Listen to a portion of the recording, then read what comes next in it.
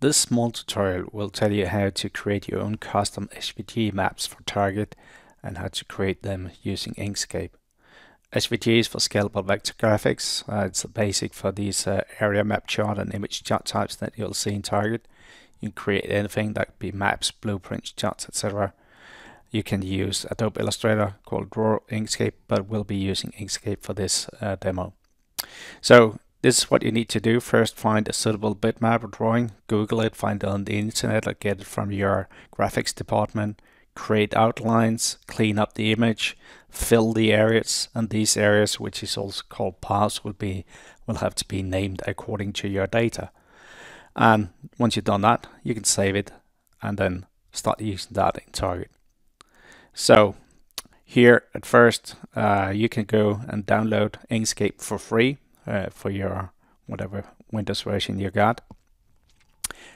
So I recommend that you try that unless you have one of the other graphical tools.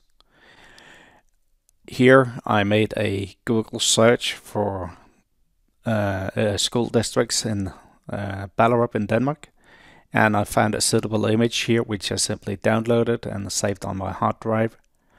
And then I went here into Inkscape to open that. So let's just go and open it. It's this one that I saved on my hard drive. And well, one of the first things I need to do here is to use these outlines, or maybe actually draw these outlines one more time. And first I'll show you the example of doing it by freehand. For that, I'll go here to use my freehand tool, and I'll try to simply draw as carefully as possible around this border. The more precise you are here, the less you'll need to clean up the image afterwards and correct any mistakes you may have made. So just drawing that outline there, and make sure that you end at the same point. So you can actually see now that the outline has been drawn here. These paths, which they are called, can be furthermore fixed. First you need to look at the notes. Then you might go here, for example, to simplify the paths. It has way too many notes right at the beginning, but you can simplify them once or twice to get maybe down to something like this. Now let's zoom in here, and I'll show you that these notes, like this one, which is a corner node, you can actually relocate it, and you can also determine the angles here for each of these nodes, like I'm doing right here. So another corner up here, which is not totally in the corner, that one. So you can make it a corner like that, and that one too, and also correct the angles, so etc. So eventually you'll end up with an okay outline of that school district, and of course you have to do that for everything else. Now the background image itself, well, it's still there. We don't really need that when we look into Target. We just need to use it for creating these outline boundaries. So you can actually delete it and just have your boundaries, outline boundaries, as part of your SVG image. Now I'll just close this one, and I'll show you a different approach, a semi-automatic approach to getting to those outline boundaries. So again, I'll just open up the PNG file, the bitmap file, this one, just mark it up, and then use an option here called trace bitmap. Once I do that, it will actually here try to locate these boundaries on the bitmap, like you see here.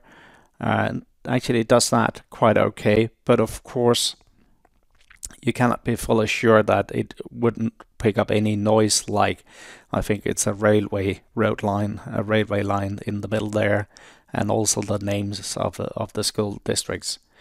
So you may want to go here and then clean up these things. So I'll just zoom in here, and again having a look at all the nodes, you can then make a multi-selection to, for example, get rid of that school name. These railway line dots can also be removed in a similar manner. And well, let's have a look up here where maybe some parts of your names of the railway line is actually crossing the boundaries that you actually want to keep. Maybe first remove the school name here. Let's zoom in. And for example, just to remove that, just highlight it. But over here, you see something that is overlapping the line. And then again, you may need to use these node tools to correct the position and correct the angle so you get a proper boundary like that. All right, so there will be quite some work to do if you have to do it in this semi-automatic way as well. So I'll just open one where I actually did clean up all of these things. So that will end up with an image like this. These are still just the boundaries, and we don't really need the boundaries in the map that we're going to use in Target. Instead, we're going to use the areas. So what I'm going to do now is to use this fill tool here to fill the areas with a default background color. And usually I just pick a gray one here, but of course it can be any color. So I just fill in these areas, 5 areas in total. And the next thing I need to do is actually to remove my outline boundaries. So what I did here, oops, sorry, I wanted not to click the area, but I'll try again. To click the outline boundaries, which I did there, and then I simply hit my delete button to delete it. So now we just got these 5 areas. And each of these 5 areas are also called paths, and you can see the path IDs over here. And now we just need to make sure that these path IDs is actually something that we can recognize. So for example, the name of that path area was called the Hidegara School. So I want to type that in here as the ID, and usually also as the path. And remember to set it. Then let's take another one here. This one is called a skull on the school, and just put in the ID and the label as well here. And of course you have to do that for every single of these paths that you got in your SVG file. Now I've done that already, so I'll just open an SVG file where I actually also already put in all of these IDs and labels. So as you can see here, I put IDs and labels on every single one of my 5 paths. So this is actually the completed SVG file, and of course that one just needs to be saved. Once you've saved it, you can then go and start up your target client and create an object for such an SVG map. So I'll just create a new analysis. At first, let's just do a crosstab here. Actually, I pulled in some or created some data resembling a number of pupils. This one, that's my measure, and I will be able to look that up for each of my school districts within this city of Ballarat. Now I'll change the object type to this area map chart, and we'll need to go into chart properties for that. And on my chart tab up here, I can then change the map. I don't want to use any of the existing system maps, but I want to actually add another custom map. So that's the SVG file I just created, and now it's been added. Edit locations. We can try the automap function here, which actually maps 3 of the school districts. The last 2 wasn't mapped, and that's due to the Danish characters in these names. I can have a look there and see, okay, that's where I should place that one, and the other one goes there. And then we need to save it and click OK. So now we're actually looking at this SVG map used as an map area chart.